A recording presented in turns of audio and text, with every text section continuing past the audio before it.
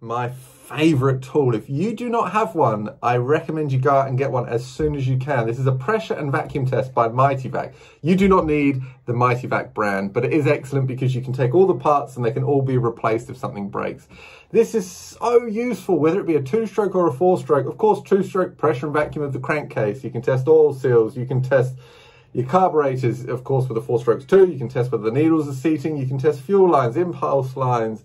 The list is endless, and it can save you so much time and frustration chasing your tail. I can't recommend it enough. I use the Mightyvac 8500. Go and get yourself one. Just invest the money. If you're interested in repairing small engines, you can't really do without. It's going to save you a lot of time. The second one, an impact driver, not necessarily a wrench. The driver takes a 1/4-inch hex. The wrench takes a socket, or what I'd consider a square end drive. It doesn't have to be a Milwaukee. I chose these because I like the color of Milwaukee. But in fact, actually, I'd suggest buying a cheap one from your hardware store. Yes, it's going to be a bit heavier. It might not be quite as smooth running. It doesn't matter. Before I had this one, I had exactly that, and it did everything I needed to and more. It was only when I went to the drag strip and I saw them using Milwaukee, and I thought, you know, that looks really nice. It looks really compact, and I love red, so I'm going to go and get myself a set. Actually, yeah, I'm not convinced there, really. I don't think they're great, but I don't think you really need to spend the money. The next one, my goodness, this is Wera's T-Handle 416R. I use this all the time on small engine repairs. The thing that I love so much about this is it gives you that feedback from the nut and bolt that I can't quite get the same way from ratchets, especially on light torque hardware. Because your hand's in line and you haven't got the leverage of, say, a ratchet, you can really feel exactly what's going on, and you've got great feedback. And what's so delightful is I can really quickly, I've featured these before, these Torx bits and Allen heads. They're long, they're 150 mil, they go straight in. You can tighten it. It just feels so nice. The feedback I get from a T-handle, I don't think really can be beaten. So that's it. Wera T-handle 416R. Moving on. Klein multimeter. Again, like the Milwaukee, I spent a fair bit of money on it. This is an auto ranging feature. That means if I set it to resistance, I don't have to set a parameter for this to tell me the resistance. I don't have to set it to a certain 10,000 to 20,000 ohms of resistance, for example. It does it all for me. So useful for testing coils, for testing ground, for testing capacitors, all those things that you might run into when you're repairing small engines. It's a super useful tool. It's daunting. If you don't know or you haven't used one before, it's understandably daunting. But I've got so many videos on using these, on testing coils, on testing capacitors, testing ground, testing your HT leads, testing for resistance and switches. I've got all the videos. You can check them out. And it's really going to help you on your diagnostic journey for small engine repair. The next one, a spark tester. Now, I have spent too much money on spark testers in the past. I have another one here. Here it is. I actually recommend this spark tester, and I've used it for a couple of weeks now, 3 weeks, maybe 2 weeks, 2-3 weeks, and I've used it probably about 30 times actually, maybe a bit more. I've been messing around with it. What I love so much about this spark tester is that you can clip it on and you can forget about it, pull your engine over, and it will tell you, and it will flash, and it will stay flashing whether you've got low, okay, or high spark. Now, I've got values for each one of those lights to tell me what voltage they are. But the reason this is so nice is you clip it onto the engine, you pull it over, you can go back round to the front of the engine, and you can see exactly what you've got. The reason why I don't like these ones that load the coil up and have to jump a gap is you just can't see it most of the time. It's a nightmare. Don't think that just by laying the plug on top of the cylinder and pulling it over and seeing spark there is a good way to test spark. It's not a good way to test spark. That's another one of those misconceptions that people do. It will tell you if you've got a spark, but when you put the spark under compression, it's so much harder for that spark to jump that gap. How many up to? 1, 2, 3, 4, 5. Actually, I want to put 2 together on this. Here, I will put 2 together. I'm just going to do it. They're different tools, but they're going to go together because it's my video and I can do what I like. A compression tester. I'm going to talk about this because lots of people get tripped up on these. Compression tester and a leak down tester. Okay, we'll go over one individually, or each one individually. Compression tester.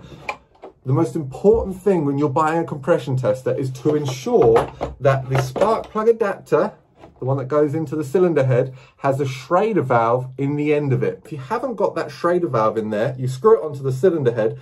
This tube acts as part of your cylinder head. So you're hugely decreasing the amount of compression that you should actually be reading. So check, always check. Doesn't have to be expensive. Don't spend a lot of money on it. You don't need a snap-on or anything, or Blue Point, anything like that. Just make sure it's got the Schrader valve in it. 9 times out of 10, it's going to be more than accurate enough.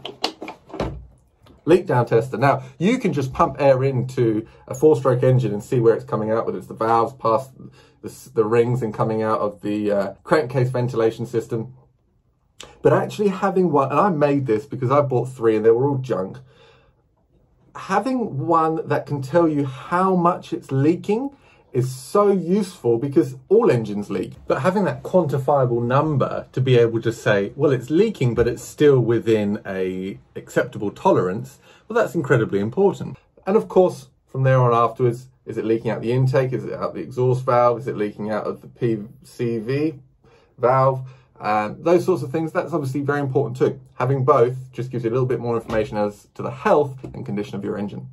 They are my 5, 1, 2, 3, 4, 5, 6. 5, we're putting those together. Of my favourite tools, the ones that I recommend, but here are 3 that actually I think are probably a little bit overrated. First one, this is going to probably irritate some people, I suppose, a torque wrench. I actually think that I've done more damage going to torque specifications than I have doing anything by hand with a ratchet or a T-handle. And that is because 2 things. One, you can't feel with so much leverage how that nut, that bolt, that screw, especially light torque specifications, is actually responding with those threads. What can happen over time, every time we take bolts in and out and weaken those threads essentially, is that torque spec can then no longer reach to where it should be. I just think, and me and James Condon aren't going to agree on this because James loves his torque wrenches, but they're just, I think they're overrated for small engines. Snug, tight, a little bit of Loctite is going to get you a lot further than having to torque every nut and bolt up and find that more often than not, they're no longer the torque spec that the manual recommends or the manufacturer recommends, because they've wallowed out. These aren't new pieces of equipment generally that we're working on. So, overrated, get yourself one, but I think you'll probably use it less than what you think you will. Measuring equipment. You do not need any real measuring equipment for small engines.